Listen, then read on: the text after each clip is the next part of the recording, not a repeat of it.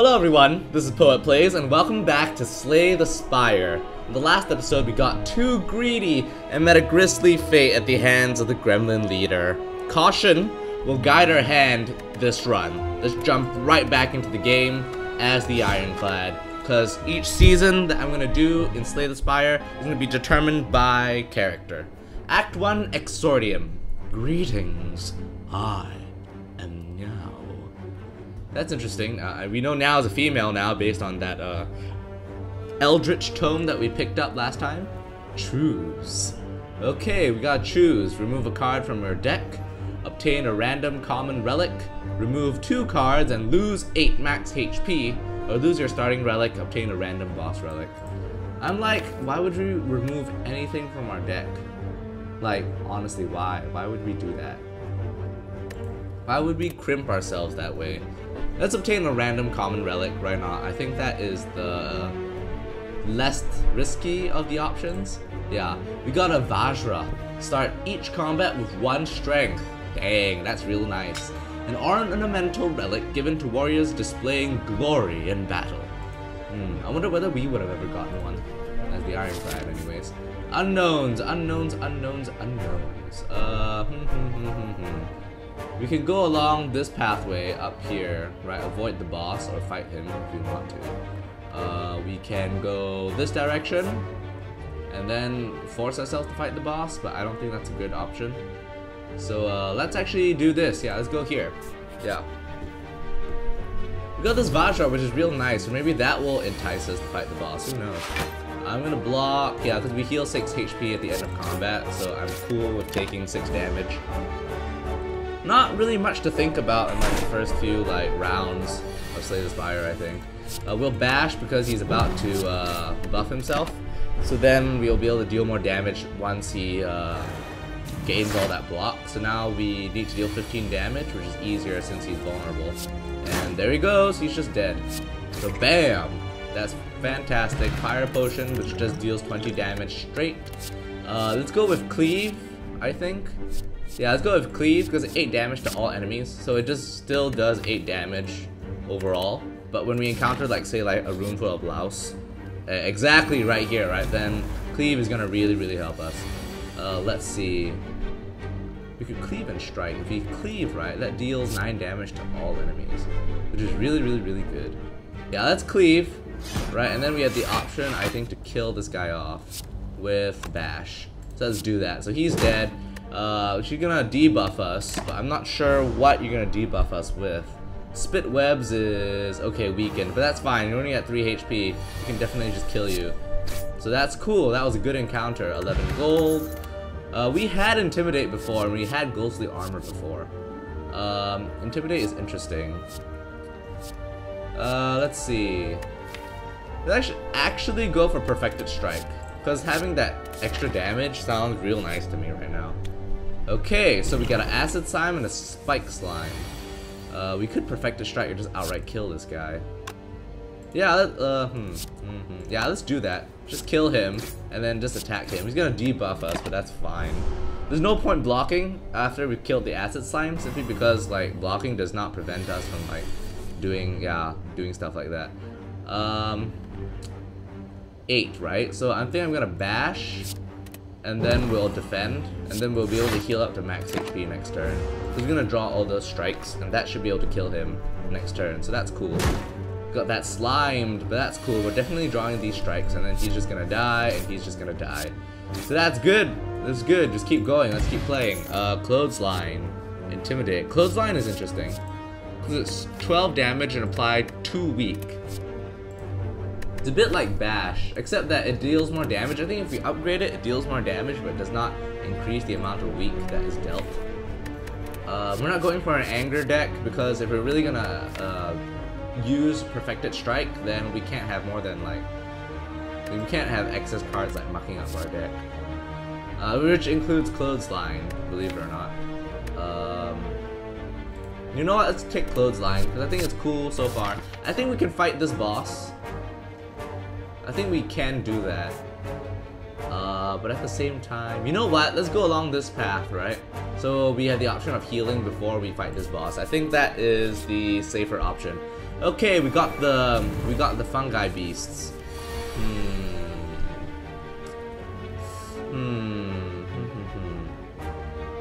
We could clothesline here because that deals 9. Oh, we could do 19 damage. Wow, let's actually do that. Let's clothesline so he's weakened.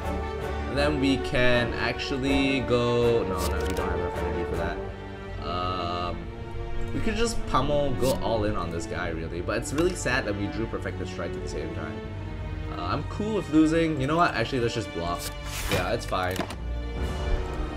Yeah, it's fine. Yeah, because he's now permanently gonna deal less damage to us, which is okay. Like, he's gonna deal less damage to us next turn, which is cool. In this case, we can block twice. If we block twice, right, we will take 3 damage. If we block once, we will take 7 damage, which is more than our Burning Blood can heal. But then we can bash, and I think that's what we're gonna do. We're gonna bash, and then we'll accept a little bit of HP. Loss of a little bit of HP, because we need to make, like, the trick for these guys is to make sure you kill them around at the same time, really. Okay, that's actually 8 damage. Okay, yeah, that's fine. Cleave is nice. Let's cleave, so that deals more damage. Then they just die, so that's fantastic. That is fantastic. Okay, more gold. Add a card. Uppercut. Nah, I really wish we didn't pick Clothesline now, because Uppercut is real nice. It's 1 weak, 1 vulnerable. I think if we upgrade it, it's 2 weak, 2 vulnerable, which is fantastic. Yeah, let's take Uppercut. And it's a lot of 2 energy cards right now, which is not good, really. We need to get rid of some of them if we can. No, it's not fantastic. Let's see. Let's see. I think, objectively speaking, let's bash like that. Then we'll draw other cards like Uppercut and Clothesline that deal a lot of damage. That's cool. Okay, so he's gonna attack us, but that's fine because now he's like vulnerable. We're gonna go Uppercut here, and then we shall block all this damage. So that's cool. That's really good. So we keep stacking that vulnerable on him, and hopefully we draw. Yeah, we're definitely drawing Clothesline next turn, which is fantastic. It's really good. So we shall Clothesline, keep applying that weak, and then we just kill him. So that's fantastic. Attack Potion, that's real nice. Let's go Twin Strike, because we want to build up strikes, because we have that Perfected Strike. So let's go here. No point in healing, so let us Smith.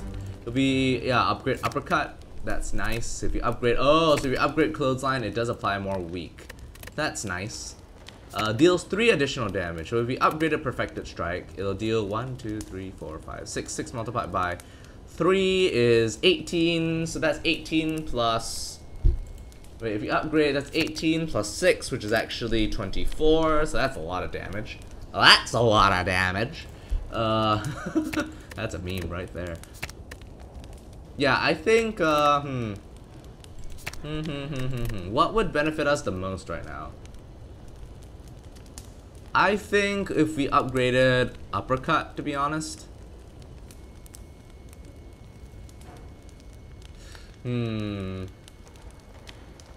Yeah, I think if we upgraded Uppercut, to be honest. I think that's nice, because I always like buffing the amount of like debuffs that we can deal to the enemy. And let's fight this elite, why not? I think we can do it. Ah, okay, it's the Lavangulin. Okay, that's not fantastic, really. I think we just go all in. How much damage can we deal to this guy? Yeah, let's just go all in right now. Let's wake him up. Yeah, because there's no point. We can't set up or anything. So he's stunned. Hopefully we get something to like debuff or something. This is interesting. Only we had more energy, right? You know. Let's actually use this fire potion right now, so it's easier for us to kill him. I think Uppercut is better because that reduces damage taken and everything. And yes, we're gonna take 13 damage, but I think we will do this. We kill him faster. Yeah, okay, I think this is cool. Yeah, we run out of energy, that's fine. Okay. Okay, take 13 damage, but actually we'll heal 6, so we actually only took 7. So that's fine. Clothesline is interesting, but I think we'll apply. Yeah, let's apply this defend, and it's either bash or Clothesline. Let's go Clothesline though. Let's keep ensuring that he deals less damage to us. So We will take less damage. Yeah, I think that's better. Better for us. Okay, so he's gonna debuff us, but that's fine. Let's go all in. No point applying the weak again, I feel. Because he's so close to death. Let us strike and then he's just dead. So that was a good elite boss encounter. We get the fossilized helix, which we've seen before. We get a poison potion, which is real nice. We could get inflame or perfected strike. Let's go get inflame, because gaining 2 strength is nice. And of course it gets consumed. So, fossilized helix, seemingly indestructible. You wonder what kind of creature this belonged to. All hail Lord Helix. Belonged to an ammonite, I think. The serpent. You walk into a room to find a large hole in the ground. As you approach the hole, an enormous serpent creature appears from within. Ho ho ho! Hello, hello. What have we got here? Hello, adventurer. I ask a simple question. The most fulfilling of lives is that in which you can buy anything. Do you agree? So we can gain 175 gold, but then be cursed of doubt, which means at the end of our turn, get 1 week. Which is a pretty bad curse, right, considering everything. And, but we do have a lot of gold, so I'm gonna disagree. The serpent stares at you with a look of extreme disappointment. I'm sorry, but I do not want to accept your curse. No thank you, please. A letter opener. Every time you play 3 skills in a single turn, deal 5 damage to all enemies. Well, that's interesting. The description reads, unnaturally sharp. It's so sharp that when we use it, it damages other people too. Okay. I'm feeling a little greedy. Can we actually deal with it? Yeah, I feel we can deal with a boss. Let's fight another boss. Let's do it. It's the Gremlin Knob. Okay. We have the fossilized helix, which is real nice. So that's cool. Let us uppercut. Because that's going to really debuff him right off the bat. And then we'll just cleave to do more damage. And there we go. And hopefully we can deal enough damage soon. We did not discard Perfected Strike, right? So that's good. This is really good. So he's gonna roar, so every time you play a skill, you gain 2 strength, but now he only is dealing 4 damage to us, so that's okay. In this case, then, I might not play Inflame. Well, let's see. Let's just bash first, right? And,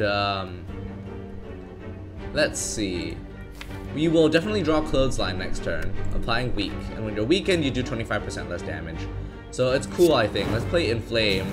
He gains, and that's a power, so, okay, so that's fine. That's off limits for him, okay. So we should have played that first, but that's fine. So, getting hit first, but we have the buffer, which helps us out a lot. We can either Perfected Strike or Twin Strike. Yeah, let's Perfected Strike and then Twin Strike, let's kill him. So that's fantastic. That was a really good boss encounter. A sundial. Every 3 times you shuffle your draw pile, gain 2 energy. You get a dexterity potion, which increases the amount of block we get with cards. And we get Clash, Pommel Strike, or Blood for Blood. Cost 1 less energy for each time you lose HP this combat. Deal 18 damage. Let's play Blood for Blood.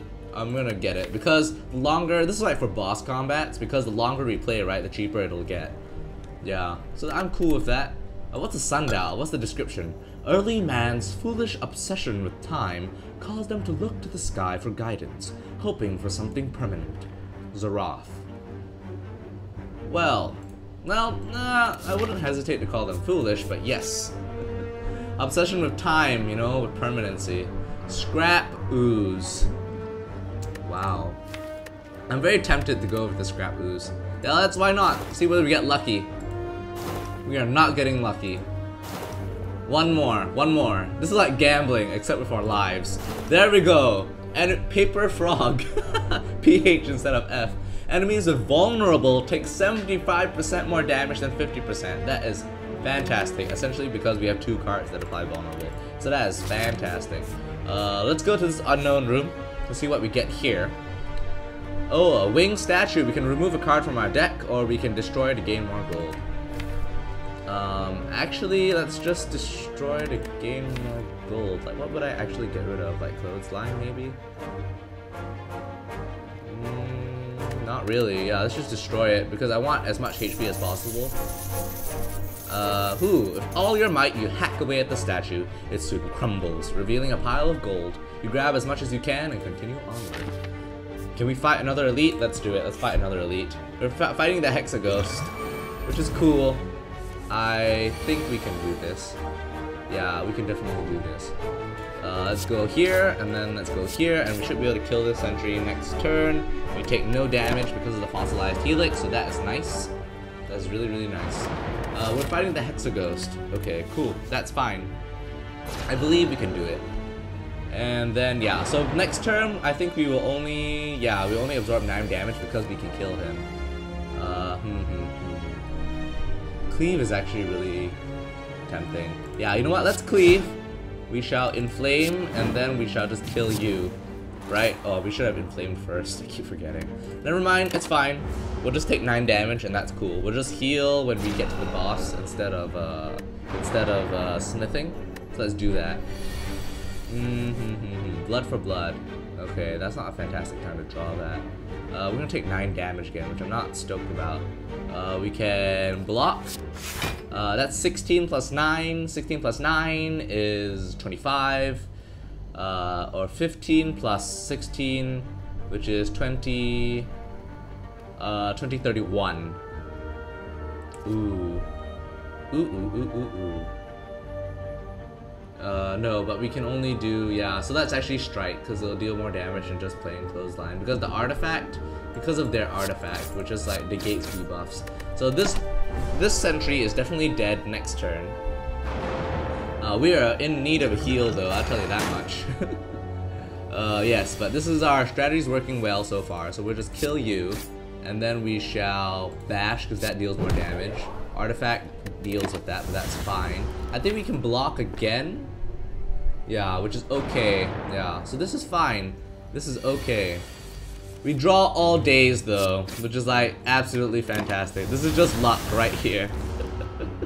But this is fine. We absorb 9 damage. We're not in the worst of situations, but we're not in the best of situations either. Let's just strike. No point in defending, because it'll all go away. And since all our attacks are apparently left in our draw pile, we're gonna kill him next turn. Or it. We're gonna kill it next turn. So there we go. Dead. Nice, nice, nice, nice, nice. Question card. Future card rewards have 1 additional card to choose from. That is really, really good. Oh. Oh, okay. Hemokinesis. Lose 3 HP but deal 14 damage. Let's actually go with strike again, simply because of our perfected strike. Let's actually read the question card. Those with more choices minimize the downsides to chaos. Kublai the Great. That is actually true, right? Because the more choices you have, the more control you technically have. Let's kill this enemy. It's a thief. It's gonna steal our gold. So I hate thieves. We could block for 5, because we are gonna heal. But we need to kill him fast, or else he's gonna run away with all our gold. So I'm cool with this. I'm cool with this. I'm gonna save our potions for the boss. Yeah, so I'm gonna deal 5, and because of our buffer, I shouldn't have bothered because we have our buffer. Okay, let's twin strike, and then we shall twin strike, and then we shall block. And that's cool. We shall heal. So we'll start off. We won't lose HP. Yeah, he'll just die next turn. Yeah, perfected strike. Boom, dead. There we go, and Perfected Strike deals 23 damage now. That is fantastic. We got Body Slam, Headbutt, or Rampage. Increase this card's damage by 5 this combat. Ooh. So we keep playing it, the better it gets, but it's like a setup card, and I don't really like it. We get Power Through, but then it adds wounds to our hand.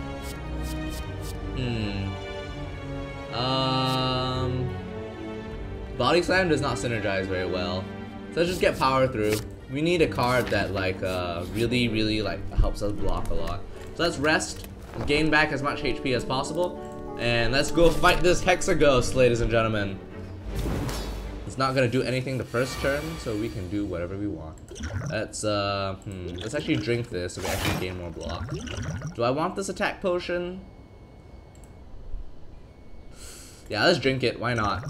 What do we get? Sever Soul. Exhaust all your non-attack cards in your hand. And we don't have any of them, so let's Sever Soul right now. Yeah, let's do that. So that's essentially a really good thing. We could either perfect a strike or uppercut. I feel uppercut is best in this scenario, and then we'll twin strike for the most amount of damage. So boom, boom, boom. This is cool. It's okay first turn. So this Hexaghost is gonna wake up, Now we're gonna fight it. 18 damage, not fantastic.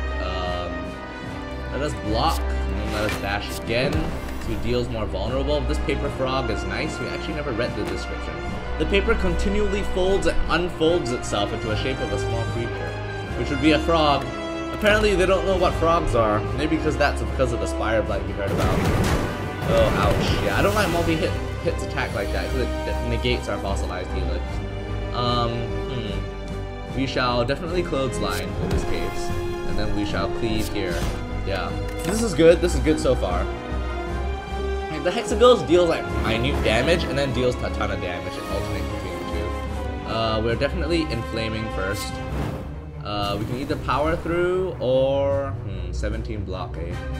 No point. That's just overblocking. I think what we should do instead is that we shall bash, keep up that vulnerable. Yeah, we'll take the 6 damage. It's fine. If we need to, we'll use the poison, because the poison will deal 6 plus 5 plus 4 plus 3 plus 2 plus 1 damage.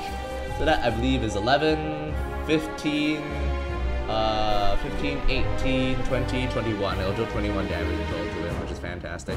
6 HP, huh? 19 damage or 25 damage? 25 plus 11. Yeah, let's do 25 plus 11. Let's perfected strike, and then let's cleave. Yeah. That's cool. We'll take 6 damage, but that's fine. It keeps searing us, but I'm cool with that. Because we're definitely dealing more damage than it is dealing damage to us. It's gonna buff, which is not good, I think. Yeah, to maximize this, I'm gonna reapply the vulnerable and weak, and then we'll strike again. The sear is not good, but it's fine. And he's gonna block, but we can definitely deal more damage because of the paper frog, which is real nice. He's gonna deal 10 damage to us, which is fine. Blood for blood now is super cheap. So as I told you, that was fantastic. The ghost, because we beat that boss. So gold and a card to our deck. Haha, this is nice. Offering, huh? Dark Embrace. Whenever a card is exhausted, draw a card. Nothing like that. We don't have anything like that in our deck. We can Reaper, which is real nice. We could double tap. Next attack is played twice. I'm really tempted, but we have a lot of cards in our deck that are like 2 energy at this point, so I'm very tempted. Let's get Reaper, because there's a potential to heal a lot because of our paper frog. Let's see, Velvet Choker, gain energy but cannot gain more than 6 cards at a turn. Fusion Hammer, cannot smith at rest sites. Okay. Coffee Dripper, no longer rest at rest sites. Velvet Choker, you cannot play more than 6 cards in a turn. Really, we're only playing like... Really, I'm like... This Velvet Choker isn't really gonna affect us if we play it, simply because we only have, if we get it, we will only have like 3 energy. We'll have 4 energy every turn. But here's the thing, right? We have cards that cost like 2 energy. So best case scenario, like worst case scenario, we're only playing 2 cards. Or 1 card if you decide to play blood for whatever reason on our first turn. But best case scenario, we're playing 4 cards. And then Velvet Choker doesn't really like affect us in this way, because we have a lot of cards that cost 2 energy. I do want to keep resting, and I do want to keep smithing, so we'll take the Velvet Choker. Immense power, but 2 limited, says Kublai Khan. Huh, I wonder whether he wore it before. And we now get to the city in record time, ladies and gentlemen. That is just amazing. Wow. This like kind of reminds me, and I'm going to bring up our question of the day today, which is, what is your most memorable run? You can put your answer down in the comment section below. Like for me, our most memorable run was when I was playing the Silent. I had this poison deck, and there's this card called Catalyst that triples the poison on a target. And I had about like 56 poison because I had Bane and Poison Stab and Envenom. So I was building up Venom and poisoning the Time Eater in the 3rd act, right? He had 56 poison on him, then I tripled it with Catalyst, and he just died in like the next 2 turns. Like he was just like super easy. That was my most memorable run. I think next episode we shall go up this path, because look at all this. Look at all this unknown sights. That is just amazing, and we'll fight an elite, and then we'll keep going. And yeah, we'll just take a break here. Thank you guys so much for watching my playthrough of the Ironclad and Slay the Spire. Tune in next episode to see whether we'll survive the ordeals of Act 2. My name is Poet Plays, and until next time, stay safe.